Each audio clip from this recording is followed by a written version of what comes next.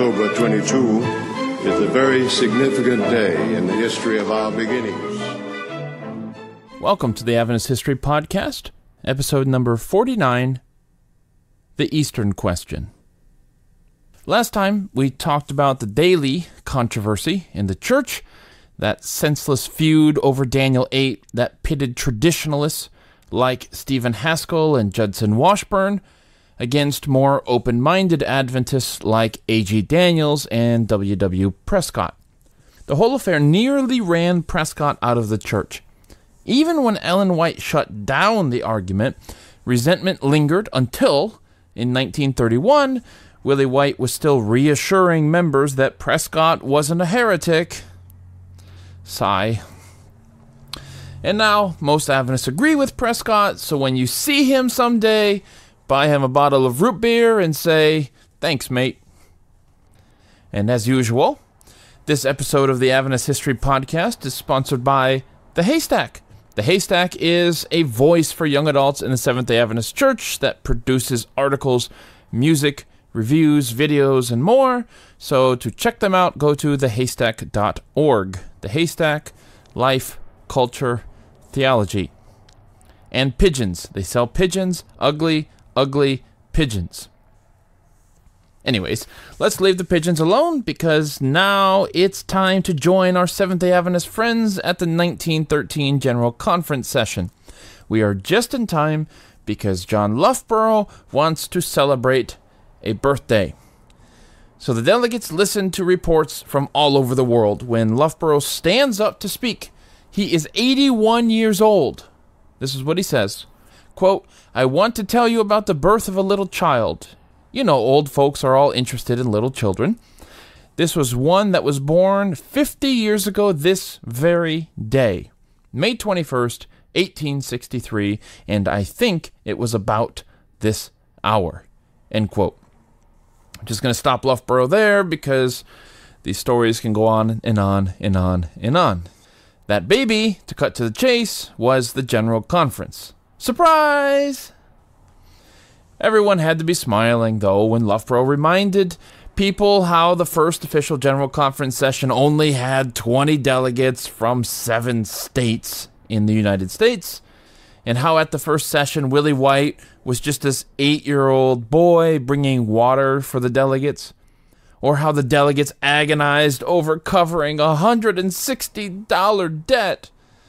And now Loughborough is sitting there in 1913 listening to 356 delegates talk about 75 baptisms in a village in Africa or a health food factory in Sweden. In this first decade, since the General Conference was formed way back in 1863, the believers managed $176,000 in tithe, which is incredible. It is incredible. But in the last decade of these first 50 years, the believers gave over $11 million in tithe. Let me just put it another way for you numbers nerds. Basically, in the first 50 years of the organized Seventh-day Adventist Church, in the first 50 years, 66% of all giving happened in the last 10 years.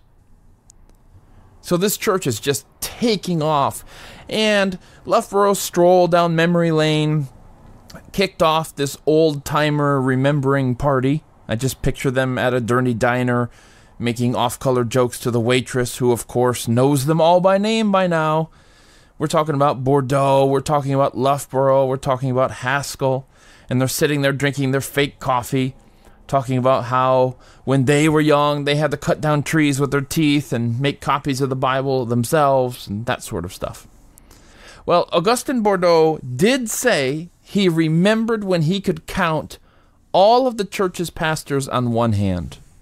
And Loughborough did recall that first time he met Ellen White.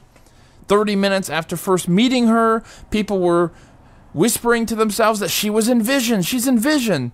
Vision? What's that? Loughborough asked. He was startled. I mean, what kind of group had he just joined? Loughborough also remembered a time when he declared that Adventists would someday take their message around the world. People warned him that if they took their message around the world, the cultural differences would eventually cause the worldwide church to split up. It couldn't be done. And here in 1913, Loughborough is laughing.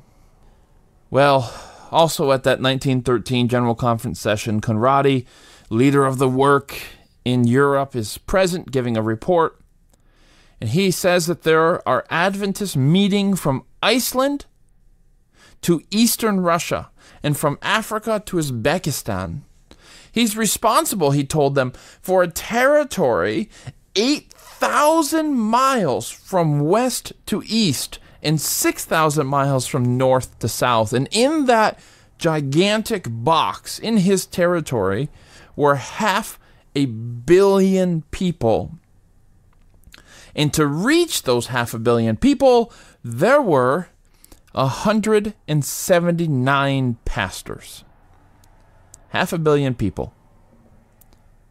And 27,000 members among those 500 million people.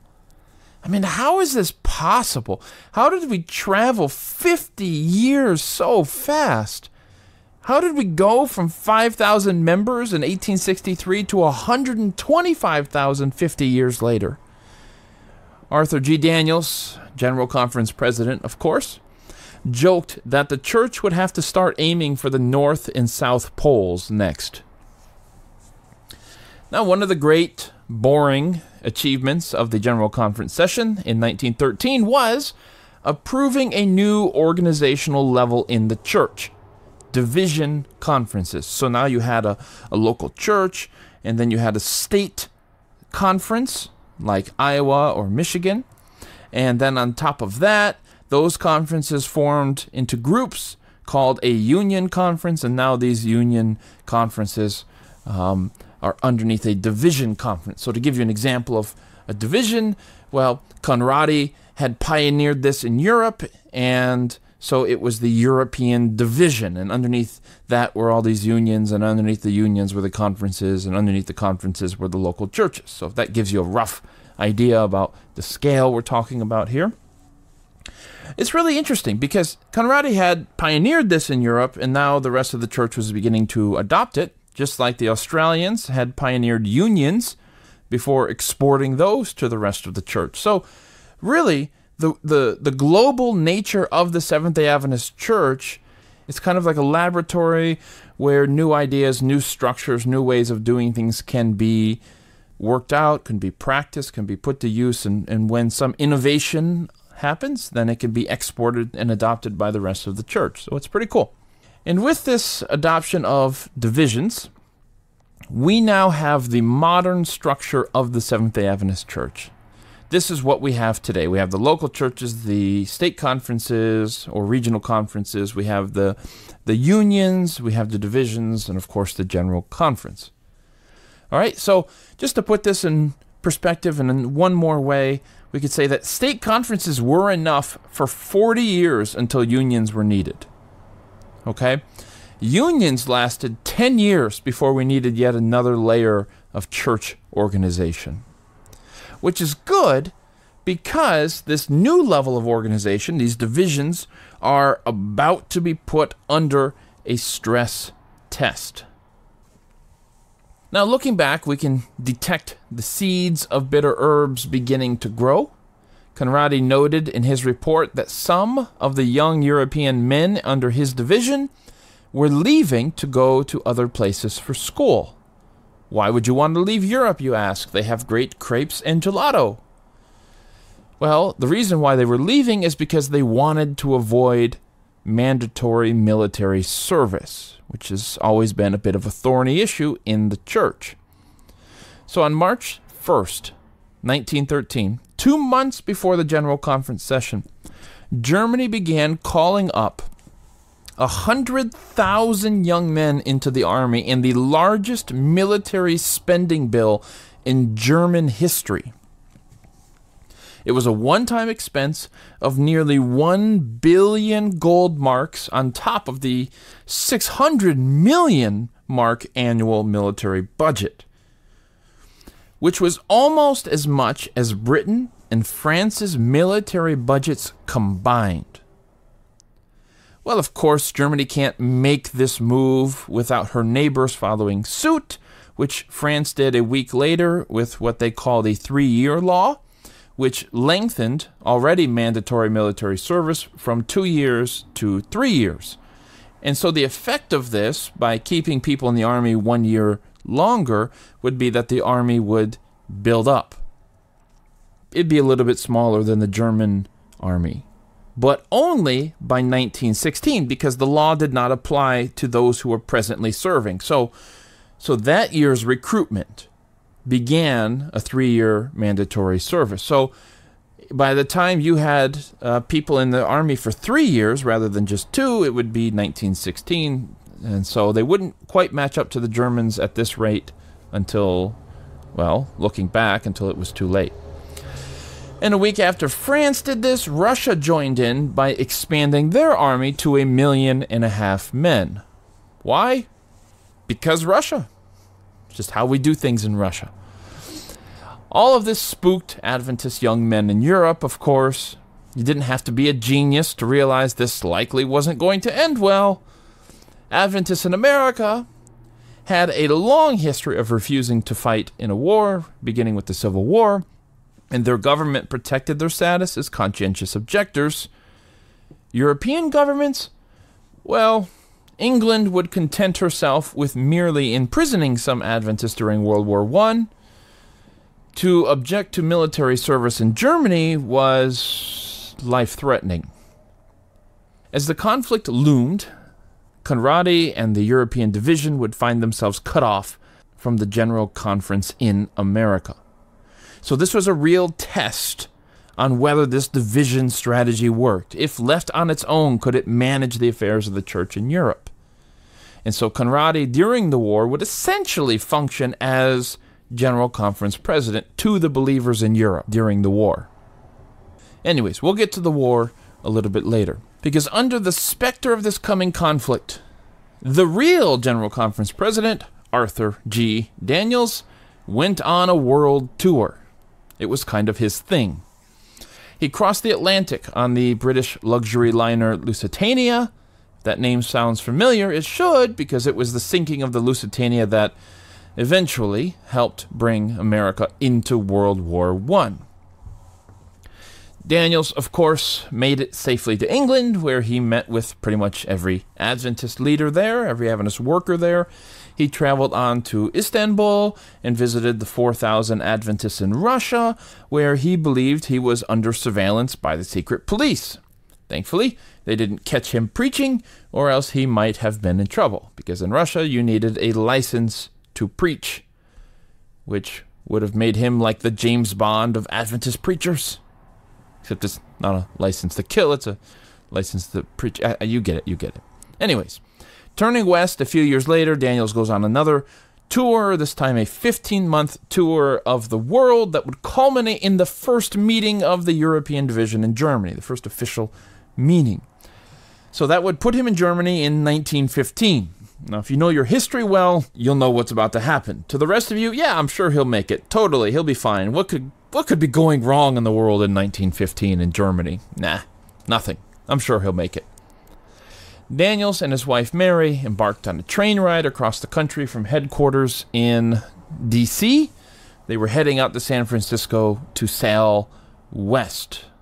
Now, one of the stops Daniels made was to Ellen White, whose health was not doing so well. Daniels described their meeting in one phrase, quote, "We talked over old times," end quote. From there, he headed for Hawaii. Church members there loved Daniels. I mean, how could you not be happy if you're in Hawaii? I mean, don't you just love everybody in Hawaii? Anyways, they loved Daniels. He met with them every single night of his time there in meetings and prayer meetings and teaching and all of that stuff. They got him to teach Sabbath school on Sabbath, then preach for church. Then in the early afternoon, they brought Daniels to prison to speak to 200 inmates. And then that evening, he spoke to the youth as well. So a busy trip for Daniels. Busy trip. Then it was time to jump on another ship for a 3,000-mile journey to Fiji and another 1,600 miles to New Zealand. And in New Zealand, Daniels visited Hobbiton, a set from Peter Jackson's Lord of the Rings, voted the only thing worth seeing in New Zealand 100 years in a row. I'm kidding. I love you, Kiwis. Thank you so much for listening to the podcast. Daniels loved New Zealand, though. He remembered how it was 28 years ago that he had first set foot there as a missionary, an unknown missionary. Now, that trip had changed his life, transforming him from this preacher kid in Iowa into bona fide leadership material. And when he got off the boat back then, he was one of the crowd. Now crowds gathered to hear him, to greet him coming off the ship. His first stop was to the home of Edward Hare, the first convert to Adventism in New Zealand, which we talked about way back in episode 37. He traveled across New Zealand from north to south, spending 18 days touring the country, visiting with many old friends. He wrote home to Willie to tell him of how well Sister So-and-so is aging and how many kids this other guy has had since they last saw each other, and so on. It was more of a family reunion than the boss coming to town. When Daniels crossed over to Australia, the believers there wrapped him up in meetings every single day, just like Hawaii. Knowing that Adventists back home were starving for news of his trip, Daniels apologized for not writing as often as he wanted, but he said, "When you have traveled 8,000 miles, preached 150 sermons, given 30 Bible studies, visited 80 families, and attended 50 meetings, writing regularly is kind of hard to fit into your schedule." Daniels then planned to go to Japan and China, but report of the German naval raid on Fanning Island set chills in the region. The Germans had flown a French flag as they approached the British island. By the time the defenders realized the trickery, it was too late. German sailors stormed the beaches and blew up a telegraph station. Now, Fanning Island was a key station in what the British called their all-red line. That is, it was a string of stations that spanned the world, east and west. They went all around the world with buried telegraph cables, and it kind of kept the British Empire communicating. It kind of kept the British Empire together. Fanning Island lay south of Hawaii, and it connected Vancouver, so it connected Canada and Australia together. And the Germans cackled over their cleverness. "There will be no one to stop us this time," Admiral von Spee declared. With the Germans gone, the British simply fixed the cable in 2 weeks. Oh! In any case, the Germans sunk some ships too. Daniels had booked his ticket on a Japanese steamship, but Japan had just declared war on Germany, so maybe that didn't seem like a good idea anymore. What's more, the German colonies in the Pacific were directly between Australia and Japan. Now, what Daniels didn't realize was that the German Pacific Fleet had looked around when war was declared, realized that the Pacific wasn't exactly a friendly neighborhood. I mean, it wasn't exactly near Germany, so they made a beeline to South America. The attack on Fanning Island was a way of kind of covering their escape. Von Spee wrote, quote, "I am quite homeless. I cannot reach Germany. We possess no other harbor. I must plow through the seas of the world, doing as much mischief as I can," end quote. Now, maybe we should do a World War podcast sometime. I don't know. I digress. Daniels resigned himself to India instead of sailing up to Japan and China. Sad to miss out on visiting the folks up there. He admitted that he didn't know whether he would make it to Europe now that war had broken out. So Daniels boarded this slow-ish ocean liner, the SS Austerlitz, on his way to Sri Lanka and then India. Now, as Daniels sailed to India, his ship joined a convoy that had 30,000 fresh Anzac troops on their way to the Mediterranean. Anzac is Australia and New Zealand. They were supposed to go to France, these troops, but they were diverted when the Ottoman Empire joined Germany in Austro-Hungary. Now they were on their way to Egypt, ready to take down the Turks. They had no idea that they were being thrown into Winston Churchill's disastrous Gallipoli campaign, which cost the Anzac troops 38,000 casualties and nearly shipwrecked Churchill's career. If the troops didn't know what they were heading into, neither did Daniel's. The only reason his ship joined this convoy was because of this deathly fear of one German ship that didn't head to South America, the Emden. These troops, these Australian and New Zealand troops, were supposed to have left in August, but they told the British, if you don't send us more escort ships, if you don't send us more warships, we're not even thinking of leaving. So we're staying put until then. So they were supposed to leave in August. By the time the British sent more ships, it was early November. In the meantime, between that time, the Emden, left on its own in the Indian Ocean, sunk or captured 23 Allied ships. Daniel's ship sailed close enough to the troop transports that they exchanged greetings, but were then sharply told to keep quiet. All lights, even cigarettes, were put out at night. They were told to take no pictures and write nothing of this in any letter for at least 2 weeks. Daniel said he kept the secret well. He said nothing about it, but 3 days after his ship joined the convoy, the lead warship in the convoy peeled off after the captain received word that the Emden was near. The HMAS Sydney took care of it. A cool side story is that just before the Emden was destroyed, the Emden had sent a raiding party out on this island to destroy another British telegraph station. Now that they were stranded because their ship was destroyed, they couldn't go back to it. Now that they were stranded, the men hijacked a ship that was on its way to Yemen, and then they hiked all the way across the desert to Constantinople or Istanbul before moving on to Berlin. It took them 6 months to get home. Anyway, when the Emden's captain was asked what he would have done if he had discovered that Anzac convoy, Captain replied that he would have followed closely at night and at first light opened up on the troop transports with every gun and torpedo he had until either he was sunk or run out of ammo. If that were the case, if that captain would have discovered the convoy, then A.G. Daniels might have had a much shorter presidency. As it was, Daniels survived, surprise, somewhat oblivious to the danger that he had avoided. He arrived in India. India was eye-opening. The work there had started 20 years before and featured Anna Knight, the first black female missionary, who avoided the color line issue back in America by being in India during those years.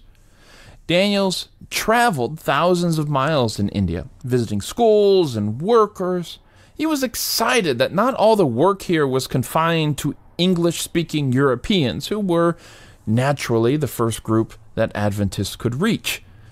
He visited several villages near Afghanistan where 50 people claimed to be Seventh-day Adventists. Upon closer inspection, they hardly knew what Adventists believed, but he visited them anyway. Daniels went on to Singapore and to Hong Kong, where he received word that the old General Conference President O.A. Olson had died. He also stopped to visit the grave of Abram LaRue, one of those wonderful self-appointed missionaries of the earlier days. From there, he went on to the Philippines, meeting with Adventist leaders who had gathered from across Asia. In this window, 12,000 Seventh-day Adventists had responsibility for 1 billion people in Asia. In the face of these odds, Daniels admitted that he had little desire to return to America, where the members were spoiled with so many pastors and so many institutions. He was needed in Asia, not in America. He loved seeing the innocent faith and determination of the missionaries, not the overfed complacency and complaining in the West. He didn't want to sit behind a desk. Well, from the Philippines, he went on to Japan at last, where Adventists were hard-pressed to advance. Japan was tough. Government regulations made it harder for Christians to operate. Japan was changing, becoming more inward-looking, more traditional, more nationalistic. Surely, this wasn't going to bode well in a few decades. From Japan, he went to Korea, and then back through Manchuria and into China, and finally, once again, to Hong Kong, where he then sailed for San Francisco.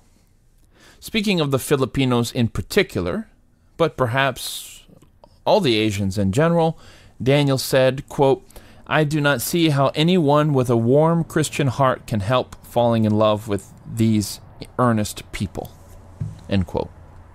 Well, Daniel's traveled tens of thousands of miles and spoke hundreds of times, but one particular topic was given on every continent he visited: the red-hot issue of the Eastern question.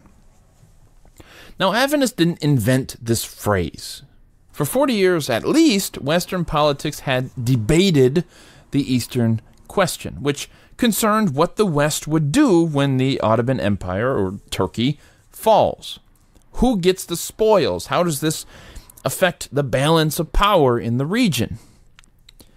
Adventists had always had an interest in Turkey, even going back to the days of William Miller, when Josiah Litch predicted the fall of Turkey. Now, I'm going to say Turkey instead of the Ottoman Empire, which is more correct, just simply because I think it's easier for my dear listeners to imagine Turkey in that region of the world, and some of them may be wondering what in the world is the Ottoman Empire. All right, we're going to call it Turkey. By Turkey, I mean the Ottoman Empire. All right. Great, got that down. So, anyways, the Millerites were even interested in the fate of Turkey. This was true when Uriah Smith picked up his pen many decades later. He expanded on this when he saw Turkey featuring prominently in Daniel 11 and in Revelation 9 and in Revelation 16. Adventists saw Turkey as the king of the north of Daniel 11, that final power holding back the tide of Armageddon. Turkey's involvement in World War I only heightened interest. Old Adventist sermons on Turkey's role in prophecy might have barely stirred anyone in 1890, but now it seemed to be of the utmost importance. Even non-Adventist newspapers were interested in Adventist articles about the subject. And people would come and ask Adventist evangelists or Adventist pastors to speak on the subject to their congregation. The Eastern question was a pet subject for Daniels as well, who wrote over a dozen articles on it in the Review. These articles methodically combed through historical sources to connect the vague verses of Daniel 11 to historical realities. In one article, Daniels carefully set up the number of ships and men that Napoleon and the Turks could muster in the 1790s. He concluded his article with this cliffhanger, quote, "These great forces were all bent on crushing Napoleon. The result will be given in our next number," end quote. Meaning there's the next issue. You're going to have to wait a week to find out whether Napoleon survives. Daniels, tell us, I don't want to wait another week. Does Napoleon win against the odds? Well, the series was postponed while Daniels went on his 15-month tour of the Pacific. The editors of the Review notified their loyal readers that he would indeed continue the series when he got back, which might be a testament of how popular the series was. People were interested. So don't worry. In the meantime, there were always local evangelists who preached this message far and near. Turkey would fall, Armageddon would come, Jesus was almost here. Now, no one would say exactly when this would be. It wasn't as if the day after Turkey fell, Jesus would be here. They just recognized it as one of the last signs. I mean, the final verses of Daniel 11 talked about Turkey's fall. The first verse of chapter 12 talked about Jesus' second coming. It wasn't rocket science here. Back in the day, A.T. Jones wrote a whole book about it. He put it well when he basically said, just to paraphrase him, "When will this happen, and whether it will happen exactly as we predict? Well, these are great and interesting questions. People have studied them, but the real question is, What will happen when these things are accomplished? Daniel says that there will be such a time of trouble as the world had never seen before, with war beginning in Europe, war on a scale never seen before in human history. People were listening. Could this be Armageddon? Naturally, some Adventist preachers and writers and evangelists took it a little bit further. The Signs of the Times, right next to an ad for Standard Oil, gave a list of topics that Signs was going to be covering in the near future. Topics like peace and the U.S. Navy, the price of war, the German crown prince, evolution, and of course, the Eastern question. Uriah Smith, who of course died before he could see the Great War, wrote these lines on the Eastern question in his commentary in Daniel and the Revelation. Quote, "We have now traced the prophecy of the 11th chapter of Daniel step by step to this last verse. As we see the divine predictions meeting their fulfillment in history, our faith is strengthened in the final accomplishment of God's prophetic word. It is predicted of the king of the north that he shall come to his end." Here, Uriah Smith is quoting the Bible. "He shall come to his end, and none shall help him. Just how and when and where his end will come, we may watch with solemn interest." End quote. Now, trying to rein in some of the more, shall we say, enthusiastic ones among them, Adventist editors reminded people that World War I couldn't yet be Armageddon because the final plagues haven't fallen yet. Still, it was hard to restrain speculation and the excitement that they were witnessing prophecy being fulfilled before their very eyes. For decades, they had predicted that Turkey would fall, being abandoned by its allies. And now its allies were Germany and Austro-Hungary, seemingly invincible at the beginning of the war. Nevertheless, Adventists believed that one way or the other, the Ottoman Empire wouldn't survive this war. Adventists hadn't been this interested in the course of a war since the Civil War. But this was a global war. This was something new, and Adventists from all over the world were fascinated. Daniels, it seems, took his sermons, took his talks from his Pacific tour and turned them into a book which he published on the Eastern Question in 1917, toward the end of the war. Adventists, I should say, weren't the only Christians viewing World War I in apocalyptic terms. The Jehovah's Witnesses went further than the Adventists and declared that World War I was the beginning of Armageddon for sure. Some Adventists flirted with Armageddon language, but that was about as far as it went. What threw a wrench into Adventist interpretations of Daniel 11 was that the British beat up the Turks in Jerusalem. Now that sounds like that should have given Adventists confidence, but Adventists actually were expecting the Turks to be first kicked out of their capital, Istanbul, which they would then move to Jerusalem because of how Daniel 11 is worded. As the war wound down, the Ottoman Empire was indeed neutered, although Turkey would survive, its territory carved up, largely by France and Britain, who distributed it as they pleased. Oh, let's create a country called Syria. Ooh, let's call this one Palestine and invite the Jews to immigrate. I'm sure nothing bad will come from all this meddling in the Middle East. Some Adventists pressed on, saying that despite the setback to their precise vision, somehow the Turks would come back, occupy Jerusalem, and then be destroyed again. But it was clear that the air was out of the tire. Baptism rates had soared toward the end of the war, and these articles on the Eastern Question were in high demand and debated by educated people. Now it was like, what do we do? Some Adventist editors focused on the nascent Zionist movement, others focused on the new League of Nations, others focused on the rise of communism. They were just trying to recapture some of the public's attention which they had during the war.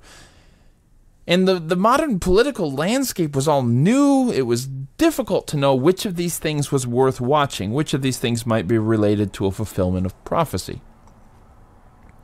The consensus on the Eastern question after the war was ultimately that the prophecy was still true, but we didn't know how and when it will be fulfilled. We just know that prophecy cannot fail. And many Adventists did what they do best since 1844. They went back to the Bible, they reread Daniel 11, they revisited their interpretation and concluded that Turkey wasn't at all the king of the north in Daniel 11. And so these Adventists went back to James White's old interpretation that the king of the north was in fact the papacy. So James and Uriah Smith actually had disagreements about this subject, but with James dying young, so to speak, it was Uriah's view that gained acceptance in the church, Uriah's view that Turkey was being talked about here. After World War I, and especially World War II, James White's view that the king of the north was the papacy came back into fashion and has reigned until recently, let's say, until maybe around 9/11, which for some reason got Adventists thinking about the Muslim world again. Daniel's, even while he held on to the Turkey interpretation of Daniel 11, would, I think, memorably go on to call the Eastern question, quote, old, complicated, and never-ending, end quote. You might wonder what Ellen White thought about the Eastern question. She didn't. When that phrase appears in her writings, it is because she noted that Uriah Smith or Daniels was preaching about it. She doesn't utter one word of interest or disinterest in the subject itself. She just noted that people were talking about it. Ellen White hasn't had much to say about, well, much in the past few episodes. When Daniels found her before his trip to Asia, he found her on one of her good days. She was mostly aloof from the details of church government. She spent much of her time finishing some books. But if you wanted to get to her, if you wanted to get in touch with her, you wrote to Willie. He was her guardian now. He decided which messages he was going to pass on to his mom and which he wasn't going to trouble her with. Which gets us thinking, guys, Ellen White isn't doing well at all. I think it's time we packed up and went to go check on her one last time.